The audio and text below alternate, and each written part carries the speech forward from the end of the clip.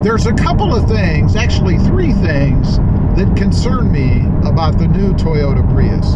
First of all, what we're in, this is a 2023. It's new in that I haven't had it that long, and really, I'm not sure why Toyota's even come out with a 2024. You couldn't even get this until late 2023, so I don't know, who knows. But anyway, let me say, the car, first off, has been spot on. No issues with it, and I'm talking about nothing. Fit, finish, mechanical, electrical, comfort, everything is awesome in this car.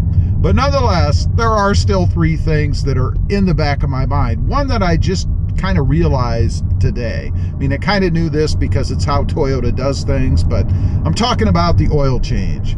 I made a video, I was running through some of the features on the car, all of the buttons right across the dash area. Check that out if you want to know more about all of the buttons there. But one of them that I went through was the odometer or trip meter button. And one of the functions of that is it'll bring up a little wrench that shows you when the Prius is due for an oil change. Now, Toyota, they always follow the 10,000 mile philosophy, right? And it's no different with the Toyota Prius. I have like 9,000 some miles left before it says I'm supposed to get an oil change. And what concerns me about that is the way the Prius works. It has a combustion engine. Of course, that engine kicks on whenever you do certain things in the car, when the battery gets low or whatever. And it kicks on fairly frequently. I mean, if you get on the gas, I have the all-wheel drive, so if I make a turn, that rear drive motor kicks in and the engine fires up. That means that it's constantly on and off and it gets hot. And what causes oil to break down? Heat. Heat is what causes engine oil to break down, as well as dirt and stuff from the engine, of course. But since the engine is constantly turning off and on, one would think that the engine is going to burn a little bit hotter or run a little bit hotter, and the oil is going to be a little bit hotter. I would think that would mean that you should change the oil more frequently. Am I going to follow Toyota's recommendation of 10,000 miles? No, I'm not. I'm going to change probably on the first change right around 1,000, 1,500, maybe something like that. And then after that, I'll change the oil every 5,000 miles. I might even consider every 3,000 because of the way that the Toyota Prius works. I haven't decided yet, but I think 10,000 is way too long. I know today's engine oils are better and they're designed to last longer and all that good stuff, but still, I guess I'm a little old school. That kind of bothers me a little bit about the Toyota Prius. Next up, I've mentioned this before, so we're not going to dwell on it, but is the lack of a spare tire.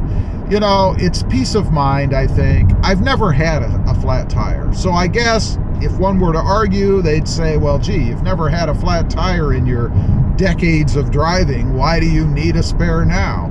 Because it's when you don't have one that you need one, right?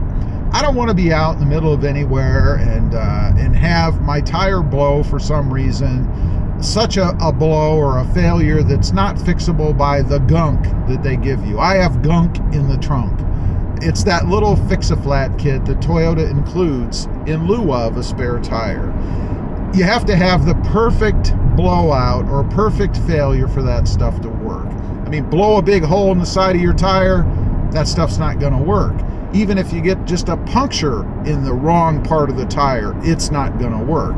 Plus, it ruins your TPMS monitors. You're going to have to get new ones because it squirts a whole bunch of gunk inside your tire.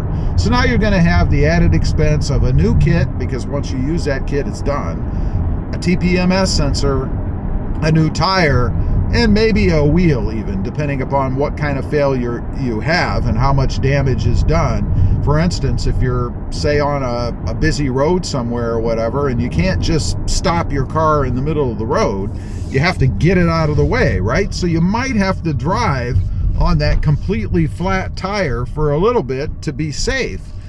And I would think that's an argument. You know, Toyota seems to tout this safety philosophy. We've got all these different nanny functions in the car. You know, it won't let you do this or that or whatever, or it sounds an alarm or flashes your screen or whatever, but yet they'll let you drive down a road on a wheel, or not, that is actually being destroyed by continuing to run the car due to a flat. And they certainly couldn't tell you to just sit there in the middle of a busy road. Let's say it's pitch black, dark out, maybe on a back road somewhere, and you're stopped in the middle of the road, or there's not enough berm on the side and you can't pull off. I would think that's a safety concern and reason enough to include some sort of a spare anyway. I wonder if Toyota or any car manufacturer has ever been sued because of something like that. I don't know. Lastly, the battery. How do you charge the battery? Or how do you put a maintenance minder or tender on the battery?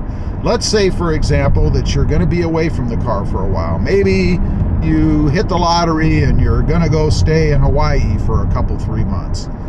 If you hit the lottery, this probably isn't a big concern, but for sake of argument, let's just say you're going to be away for a while.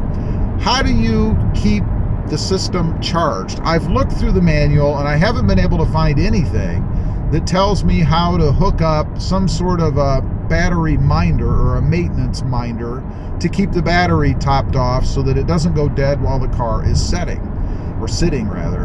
And the reason that is confusing to me, I guess, is because the car does have a battery underneath the back seat.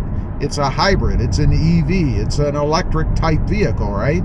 So does that battery, once it starts to run down, does it start to draw charge from the 12-volt battery, you know, the starter battery, or not? Will it just go dead by itself and then recharge once you get going to protect the other battery?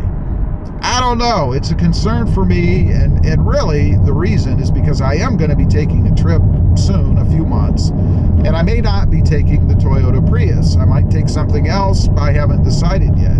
But if I don't take the Prius, it's going to sit for a while, maybe a couple, 3 months. I don't know how long. But how do I maintain the battery while I'm gone? Do you actually have to go to the lengths of removing the battery, setting it somewhere, and hooking a tender up to it that way? What a drag that would be. What a hassle, when you should be able to just hook up under the hood or something. I mean, that's the whole idea, I think, behind having these battery minders or battery maintenance tenders, right? So that's a concern to me as well. I don't know. I'm curious to hear what you guys think. Does any of that stuff bother you? Have you thought about it? Or now that I've put that thought in your head, you're gonna panic. I didn't mean to do it, I apologize. But leave a comment, let me know. I'd just be curious. Thanks for watching. Stay safe out there. Bye.